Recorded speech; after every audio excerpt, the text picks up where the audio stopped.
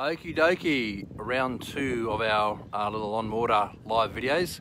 So what we've done now is we've moved into just around Sovereign Island and fishing deeper with the plastic. So I'll hand over to George. He can run you through what he's doing. You can land a couple of smaller fish, but yeah, run us through what your technique and what you're doing there, because it's working.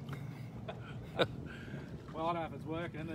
They're pretty small fish, but many moons ago, Tim Morgan come out with, this was a prototype many years ago when Tim smashed them at TSS. So I brought a little packet along, only a little chartreuse white gulp.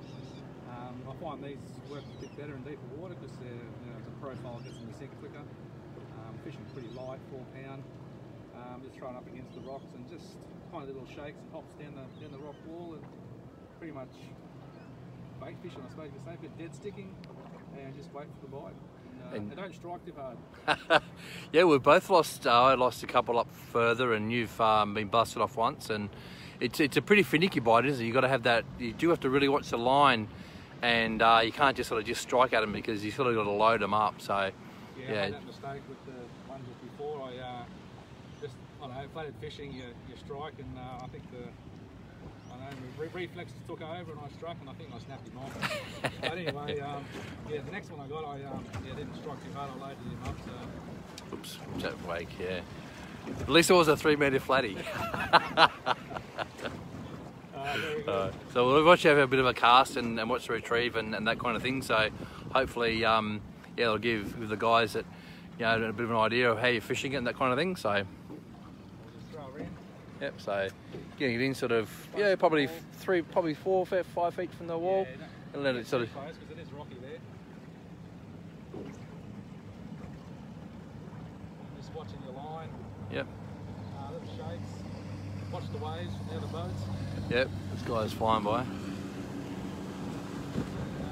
just let it hit the bottom and. Oh, there we go. What weight jig head are you using? 112, yeah. 116, oh, okay.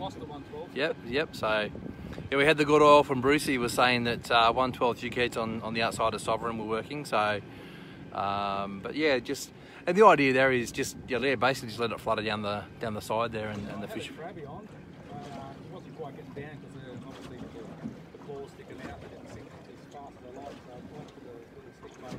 That's getting down where I want to fish. So. Nice. All right. Let's see you hook one. Just really want to sort of focus a little on that retrieve. Yeah, not what I'm used to with flathead fishing. That's for sure. But I guess like a lot of guys, I know I'm speaking to Dave White and that before. You guys cut your teeth on bream fishing, and a lot of the techniques that you use or have refined over years come from that basic learning how to fish, so whether it's bream or whatever species, you can atopt that to the species that you're actually targeting. So yeah, well, I targeted bream when I first started, and even around these actual sovereign islands, with atomic grubs back in the day with brown crawdad and amber little 2-inch grubs. That was the lure at the time. And was that back when Mr. Twister was the go for flathead? A little bit after.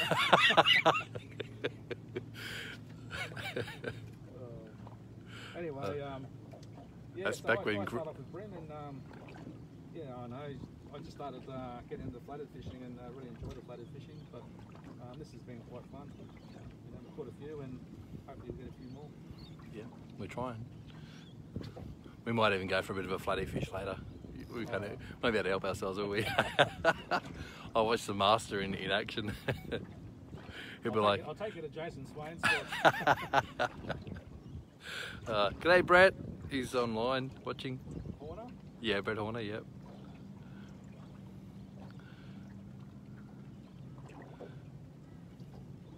He uses very light braid, that's for sure. Yeah, and remember, it is getting used to the difference in the poundage and even setting your drag.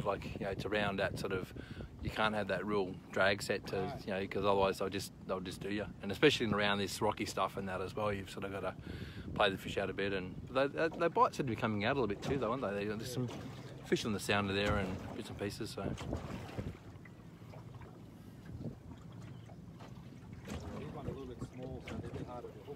Yeah, they're certainly not as big as the ones we got earlier on. So.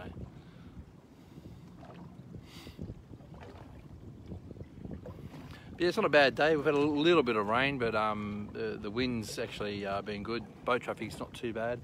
The bloody traffic this morning, or the waiting to launch, was terrible. There's so many boats there, and luckily jagged to park. So, but most of them were all going offshore anyway. I think Yeah, probably. every man his dog with the boat ramp this morning. Yeah, so we just span around. You can sort of see, you know, obviously you've got the canal coming out. The tide pushing out, creating sort of a bit of a back eddy, which is why the fish would be holding in there as well. So, just those, I guess it's a fish brain, isn't it? You know, it's around that. You know, like you learn that as a young fellow what to look for and where to fish, and you can adapt that as well to different. I've been fishing for a while, and I think you know, if you find those back eddies where the fish hold in, and where the bait fish get confused when the wheel getting swirled around, so they find it a bit easier to feed.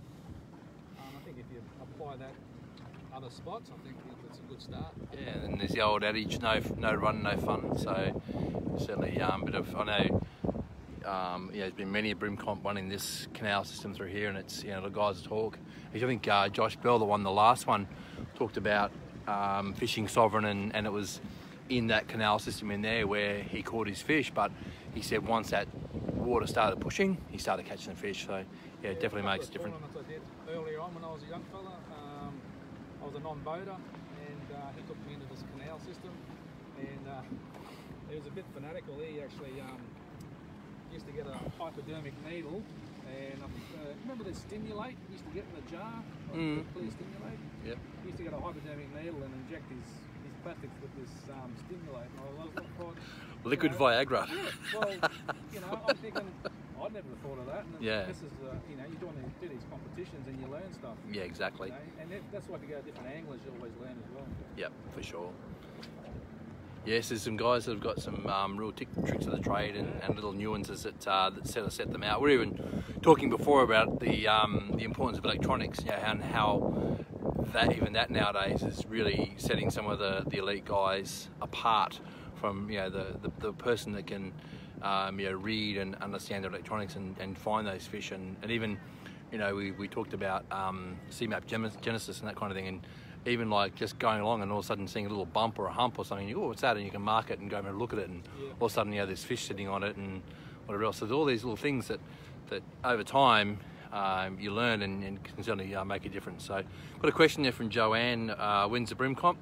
Well, that's part of what we're going to talk about today in the committee meeting and work out dates, but I'm hoping in certainly inside the next month we'll be able to have our first comp. But like I said, we've got to work out how we do that safely, and also you know, complying with the Gold Coast City Council. So we'll see how we go with that, and we'll work out a plan, and it can change as well, because, you know, as soon as Anastasia Palaszczuk, you know, relaxes the border then and numbers, and it can change again. So we've got to, I guess, work within the guidelines we've been dealt, and try and do it, like I said, safely and whatever else. So yeah, but alrighty, well,